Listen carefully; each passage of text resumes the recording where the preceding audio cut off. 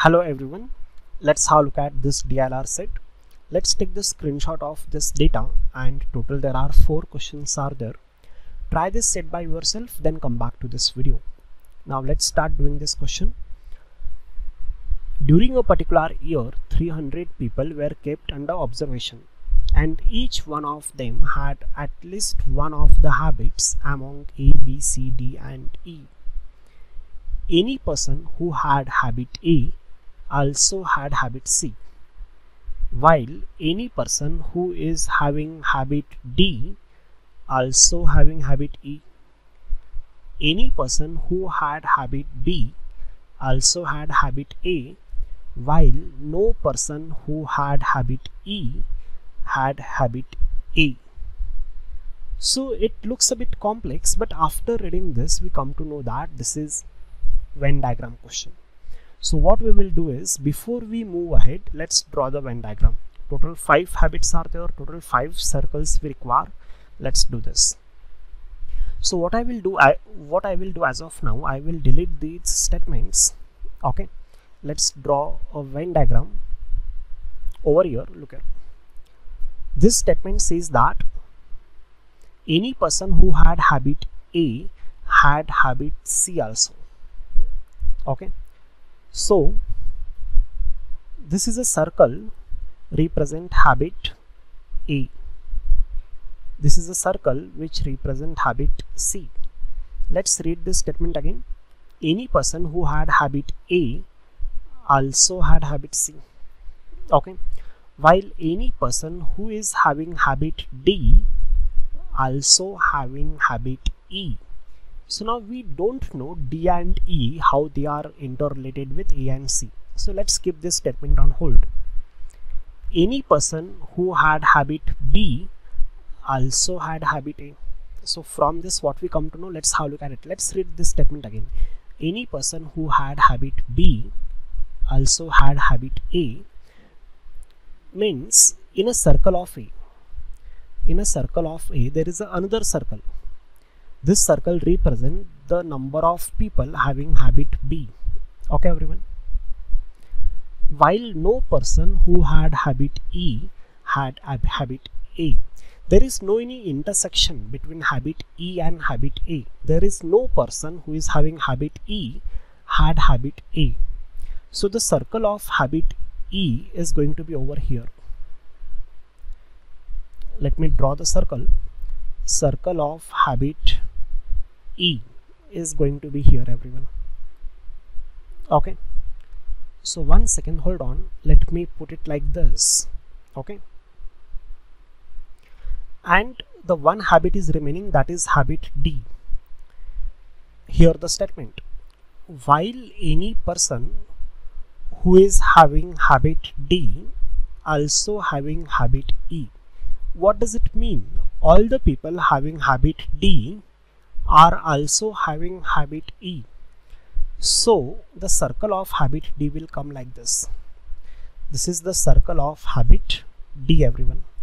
Okay, because all the people who are having habit D also having habit E.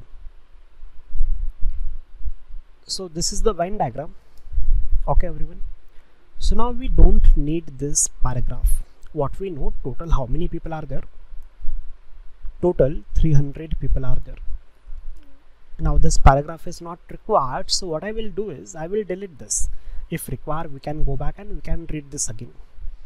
Now let's concentrate on those statements, the additional facts.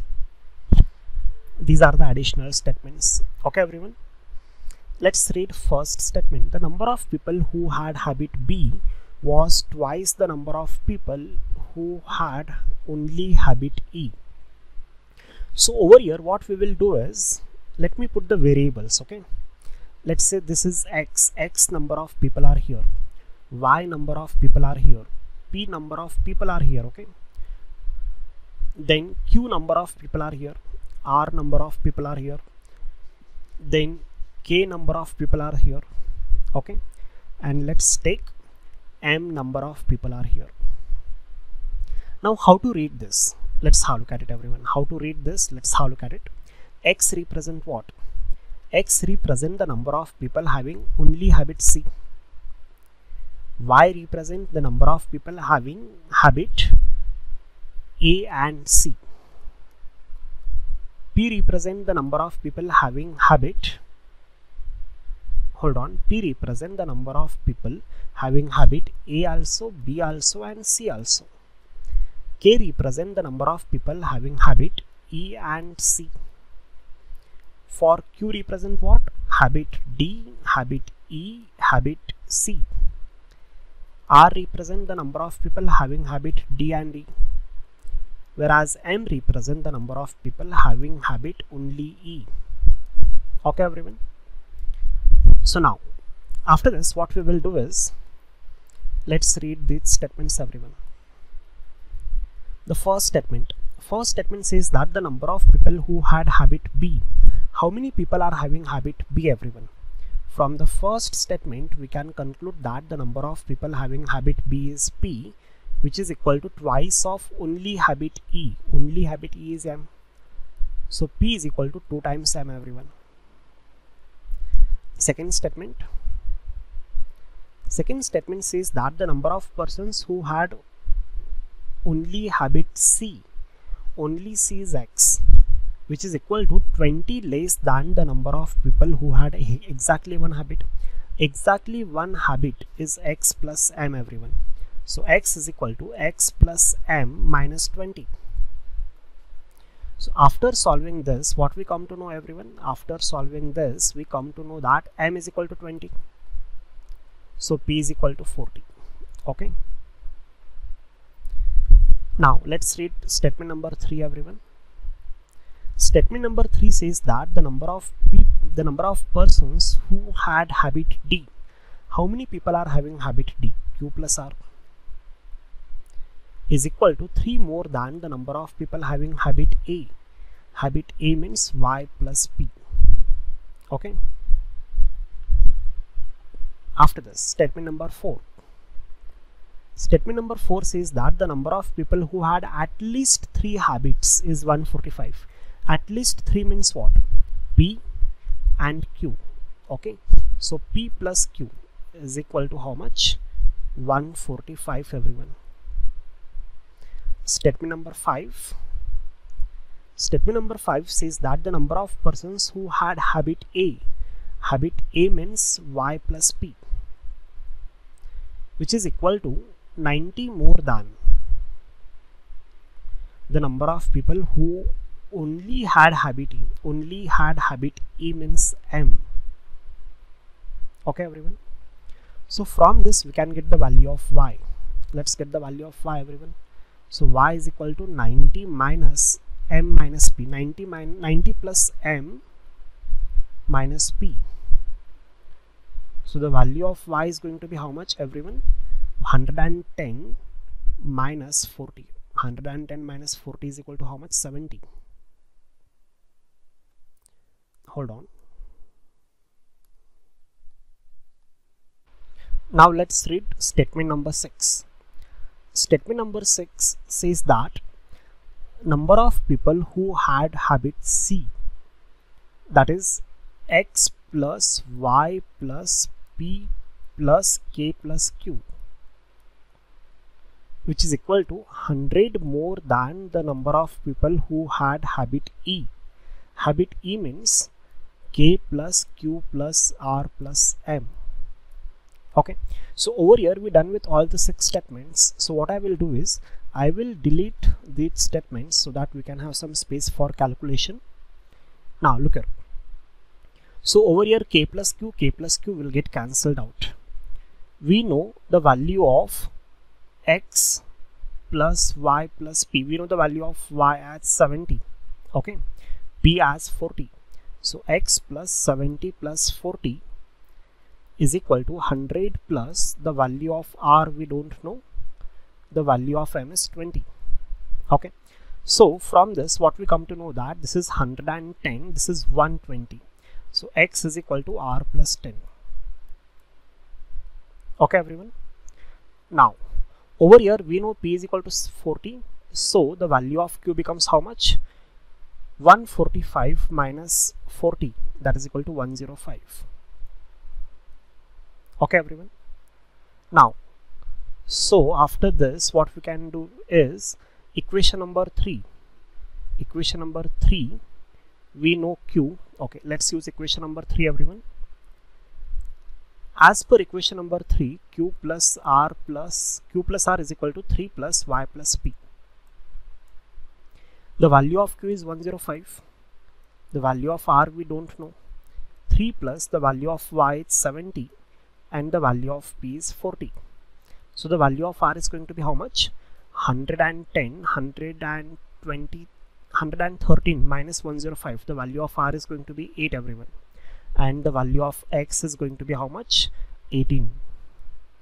So likewise we can get the value of all the variables. So till now we got M is equal to 20, P is equal to 40, Q is equal to 105, R is equal to 8, X is equal to 18, Y is equal to 70.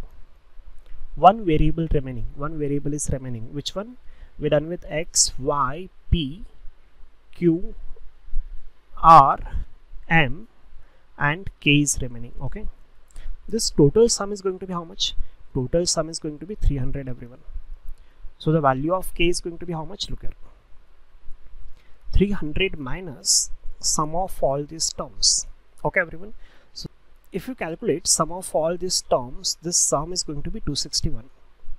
So 300 minus 261 is going to be 39. So the value of K is going to be 39. So now let's go to the slide of questions everyone. Hold on. Let's have a look at the questions now. These are the questions. Just 1 second. Hold on.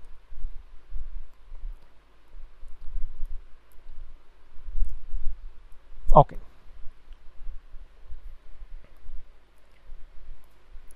So the first question says that how many people are having exactly one habit? How many people are having exactly one habit? Along with this, what I will do is I will copy this part also. Okay. So question number 1, how many people are having exactly one habit? The answer is going to be X plus M. The value of X is 18. The value of M is 20. That is equal to 38 is the answer of question number 1. Question number 2, how many people had habit C and exactly one other habit? Habit C and exactly one other habit. The answer is going to be Y plus K. That is equal to the value of Y is 70, the value of K is 39. The answer is going to be 109. Question number 3, how many persons who had habit C,